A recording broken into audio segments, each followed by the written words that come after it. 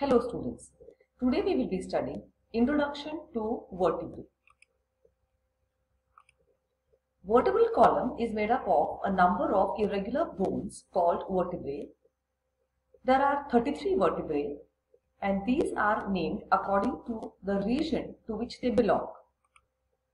We can classify them as cervical vertebrae, which are 7 in number, thoracic are 12, lumbar vertebrae are 5, sacral vertebrae are 5 which fuse to form a single sacrum, coccygeal vertebrae are 4 which fuse to form a single coccyx. Vertebrae are mobile or fixed. Mobile vertebrae are called true vertebrae, example being the cervical, thoracic and lumbar vertebrae. Fixed vertebrae are called false vertebrae and examples are the sacral and the coccygeal vertebrae. Let us see the curvatures of the vertebral column. Primary curvatures. During intrauterine life, the entire vertebral column is concave ventrally and convex dorsally, and this is the primary curvature.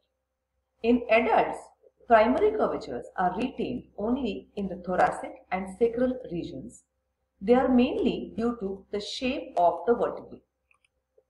Now, the picture here shows us the primary curvature which is seen during the fetal life, which is concave anteriorly and convex posteriorly, while the other picture here shows us the secondary curvatures which are seen after birth.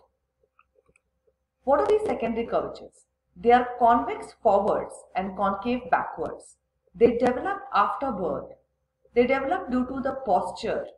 They are mainly due to the shape of the intervertebral disc and they are seen in the cervical and the lumbar regions. Seeing the same picture again, we see here in adults the primary curvature being maintained only in the thoracic and the sacral region, while in the cervical and in the lumbar region we see the secondary curvatures which are convex anteriorly and concave posteriorly. The secondary curvatures, as I said, are seen in the sacral and the lumbar region. The secondary curvatures are seen in the cervical and the lumbar region. Cervical curvature appears around 6 to 9 months when the child starts holding his or her head on its own. The lumbar curvature appears at about 12 to 18 months when the child starts walking. The same is seen here. This is the anterior part and this is posterior. So we see here the cervical region where the curvature is convex forwards, and we see here the lumbar region where again the curvature is convex forwards. So cervical and lumbar are the secondary curvatures, while the thoracic and the sacral part are the primary curvatures which are concave forwards. We see here that at birth the baby has only the primary curvature. As the baby starts holding the head, the cervical secondary curvature develops, and when the baby starts standing and walking, that's when the sacral, the lumbar curvature develops. We then see movements of the vertebral column: flexion, which is forward bending, extension, backward bending, lateral flexion, that is bending on the sides, and rotation, which is twisting of the trunk, circumduction, which is combination of all the above movements. What we see here is flexion or forward bending. This is extension or backward bending, lateral flexion or side bending, and rotation or twisting of the trunk. Let us now see features of a typical vertebra. A typical vertebra is made up of two parts, the body and the vertebral arch. Body is the ventral part of the vertebra, cylindrical in shape. It has got four surfaces: anterior, posterior, superior and inferior.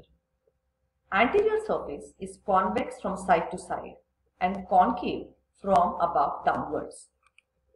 Posterior surface is slightly concave from side to side but flat from above downwards, and it has a number of foramina for exit of the basivertebral veins.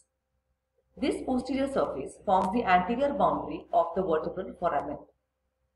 The superior and the inferior surfaces of the body are rough for the intervertebral discs.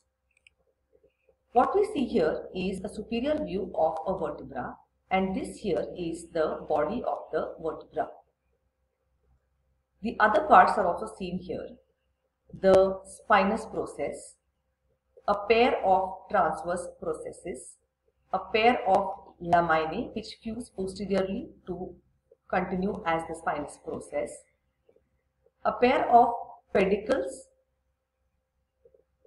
the vertebral foramen, and we also see here the costal facets on the sides of the body. This is a lateral view showing us the body, the costal facet, the superior and the inferior articular process, the transverse process, the laminae, and the spinous process. The vertebral arch consists of a pair of pedicles, a pair of laminae, and 7 processes, 1 spinous process, 4 articular processes, and 2 transverse processes. The pedicles are a pair of short, thick processes which pass backwards from the body. Between the adjacent pedicles, we can see the intervertebral foramina. This here shows us the 2 pedicles which run backwards from the body of the vertebra. The laminae are a pair of bony plates extending backwards and medially from the pedicles, and posteriorly the 2 laminae fuse to form the spinous process in the midline. The picture here shows us the 2 laminae running backwards and medially from the pedicle, and they join posteriorly to form the spinous process.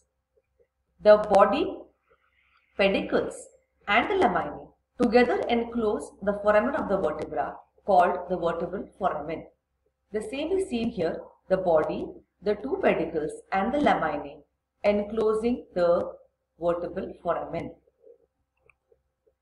The transverse process projects laterally on each side from the junction of the pedicle and the lamina, and that is what is seen here. This is the transverse process. Articular processes, these are 2 on each side and 4 in total. They are the superior and inferior articular processes which project upwards and downwards respectively from the junction of the pedicle and the lamina.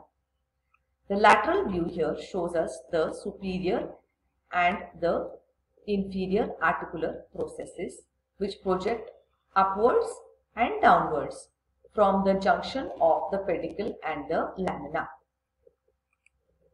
Spinous process or the spine, it projects backwards in the midline from the meeting point of the 2 laminae. This here is the spinous process in the superior view and the spinous process in the lateral view, projecting downwards and backwards from the joining point or meeting point of the 2 laminae. Now that we have seen the different parts of a particular vertebra, let us see how do we differentiate between the cervical, thoracic, and the lumbar vertebrae. Now, cervical vertebra has a characteristic feature, and that is the presence of a foramen in each transverse process, which is called as the foramen transversarium. What we see here is the superior view of a cervical vertebra showing the body, the transverse process, the pedicle, the laminae, and the spinous process.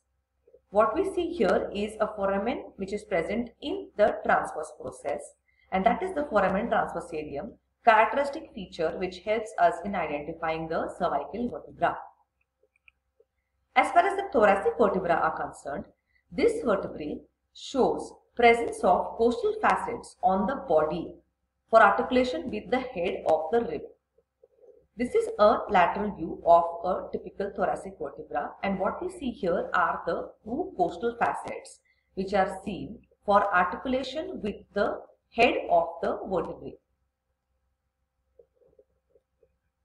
This is a lateral view of the thoracic vertebra, which shows us the presence of the costal facets, which are seen on the sides of the body, and these are meant for articulation with the head of the rib. This is a characteristic feature seen in the thoracic vertebra. Whereas when we see a lumbar vertebrae, the lumbar vertebrae are larger in size.